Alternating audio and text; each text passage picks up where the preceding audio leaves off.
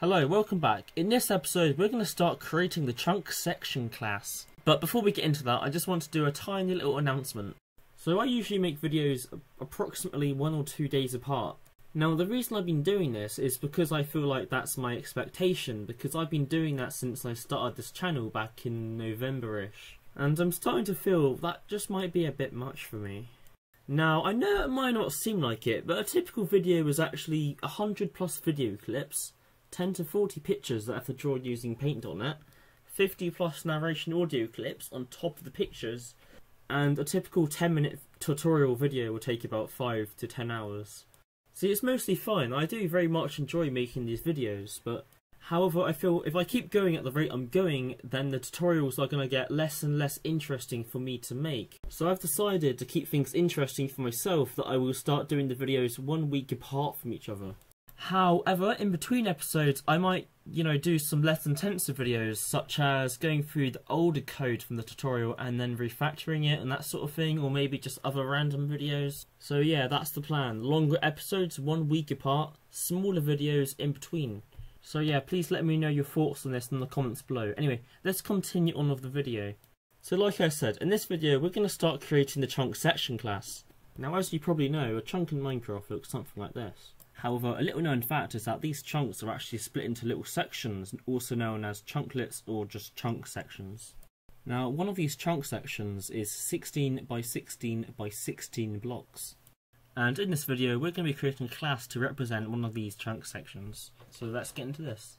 Now, to start off with, I've created a few files off camera, the first of which is worldconstants.h in the world folder. And then in the chunk folder, I've created 2 more files. chunksection.cpp and chunksection.h.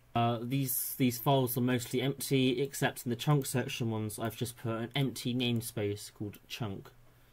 So quickly go ahead and do that, and then let's continue. Before we actually do anything in the chunk files, we're actually going to do something in the world constants, which is going to end up to be extremely useful down the line, and that is to, guess what, make a constant. This constant is going to be a const expression, a const int, and it's just going to be called chunk size. And we're going to set this to be 16. So like I said earlier, the chunks in Minecraft are 16 by 16 by 16. Hence why this is going to be useful, so we don't end up with magic numbers all over our code. So there's actually going to be quite a lot of more stuff added into here a bit later, but for now let's move on to the chunk section class. So first of all, we have to actually make the class, and it's just going to be called chunk section, and it's going to have public and private accessor section things, whatever you want to call them. There we have it. So first off, the chunk section class is going to have a constructor, like that. For now, it's just going to be empty arguments. That's going to change in a later episode. And in the private area, this is where we're going to be storing our blocks. But before we can do that, we need to include a few headers. Now the first header that we're going to include is array. This is part of the standard template library. And then we're going to include our chunk block class. So that's just chunk block.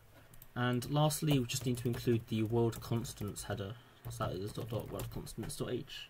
Now before we continue, just in case you've never actually used stdarray before, it's basically an STL class which aims to replace the C-style fixed-style raw arrays. This class takes in 2 template arguments, the type that we want to store, in our case that's chunk blocks, and the amount we want to store, 4096, where 4096 is 16 multiplied by 16 multiplied by 16, and that will give us all of the blocks that we need in our chunk. So back in the chunk section class, in the private accessor section, let's create this std array that we just described. It's going to be storing C blocks, and the amount of it it's going to be storing is chunk size times by chunk size times by chunk size, aka 16 by 16 by 16. And we're just going to be calling this mblocks. Now, I don't know about you, but this looks ugly as hell, so I'm just going to copy and paste this and put this into the world constants class as a new variable. I'm just going to be calling this chunk volume. So that's just going to be chunk size times by chunk size times by chunk size. So now we can just replace this with chunk volume. And yeah, this looks a lot nicer. So now anyway, we're going to add 2 functions to this class now. The first function is going to be to get a block from the chunk. So this function is going to return the C block, and it's simply going to be called getBlock. And it's just going to take in three numbers, X, Y, and Z position. And the next function is going to set a block in the chunk. So that's just going to be void setBlock. And again, it's going to take in int X, int Y, and int Z. And it's also going to take in the block that we want to set in the chunk as well. So that's just going to be C block, block. And lastly, we're going to give this chunk a 3D vector, and this 3D vector is going to be a position vector to represent the chunk's sort of coordinate within the world of chunks. So this is going to be called M coordinate, or actually let's just call it M position because that makes more sense really. Right, so that's the basic class complete, so that's go into the implementation file and actually implement the functions now. So for now we're going to just leave the constructor empty. However, let's implement the get and the set functions. Now it's a bit awkward because we're inputting a 3D coordinate basically. However, we're not using a 3D array, we're using a one-dimensional flat array to represent a 3D array. So how on earth are we going to do this? Now it's quite simple really, we simply have to convert the 3D lookup x, y and z into an index of the array. And we can do that by using this equation here. Now, you don't exactly have to know how this works, but essentially, as you know, it just converts our 3D lookup into an index. Now, at this point, you might be wondering, why aren't we using a plain old 3D array? Well, let's just say we have a torch in our chunk, and we want to know the position of it, so we can do some lighting calculations. Now, if we were using a 3D array, then we'd have to store both the x, y, and the z position, which is 3 numbers.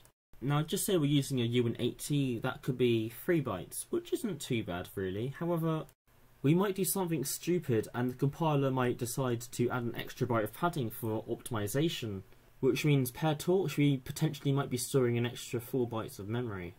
Now, I don't know about you, but when I play Minecraft, I go mad with torches. Well, maybe not as mad as this picture here, but you get the idea. We want to save memory as much as we can in this game. So instead we can just store a 2-byte integer for the index, and will it be padded? Maybe, maybe not. This might be useless, oh well. So anyways, at the top of the file here we're going to add a function, not a class function but just rather a free function, and it's just going to be called index. And it's going to take in int x, int y and int z, and it's simply going to do the calculation that we described earlier. So this is going to take our 3D position and convert it into an index so we can look up a block basically. So this is just going to be return y multiplied by chunk size multiplied by chunk size plus z multiplied by chunk size plus x, and that's it. So now that we have this function out of the way, we can implement both of these functions relatively nicely. So first of all, the getBlock function is simply going to return mBlocks, and in the index lookup we can put index x, y, z, and this will do what we expect it to do. It will go into this function, do our calculation, convert our 3D lookup into the index, and it will return the correct block from this chunk, from this array. And we can do a similar thing in this function here. We can just do my mBlocks, and then the index x, y, z is equal to block. Now you might think we're done, but we're not. You see, what happens if we put an input of x of say -1 or y equals 1000 or something ridiculous like that? What happens then? Now there's two outcomes here. We could either get undefined behavior or a crash, or both. And that's not good at all. So to fix this, we just need to do some bounds checking basically. So that's just 6 if statements. So for the one that returns a block, we're going to start off by saying that if x is less than 0, return block ID air. Right? Now you might be thinking, hang on a minute, this function returns a C block, but that's the enum. What's going on? See, that's where the constructors from the last episode came in basically. Because this can be constructed using a block ID enum, this actually implicitly gets converted into a C block when we do that. So anyways, let's continue our bounds checking. So to save time, I'm just basically going to be lazy and copy and paste this 3 times. So if Y and if Z. And now we need to do checking in the other direction if it's greater than the size of the chunk. So we can start off by saying that if X, if X is greater than or equal to chunk size, return block ID air. And again, I'm just going to copy and paste this 2 more times and change that to Y and change that to Z. And that's it for this function here. And then we just need to do that for the other function as well. So copy and paste that down here. However, of course, this function doesn't actually return a C block. Instead, it's actually a void function that returns nothing. So we just got to return all of these block ID errors into nothing basically. And we're just going to return early from the function if it goes outside of the bounds. Like that. Now, there are ways to do this better, of course, but we're just going to leave it like this to keep it nice and simple for now. Okay, so now that this is out of the way, we just need to do one last thing, and that is to return the position of the chunk from the class. So to do this, we're just going to create a function to return a constant reference to a vector 3 called getPosition, and it's going to be a const function. And the implementation of this is pretty self-explanatory. It's simply just going to return mPosition. So literally just return mPosition. And after that's done, this class for now is completed. So there we have it. We have our base for the chunk section class, and well, that's it for this episode. So anyways, that's it for this episode, like I just said. Please leave your comments below for what I said at the start of the episode, and thank you for watching, and goodbye.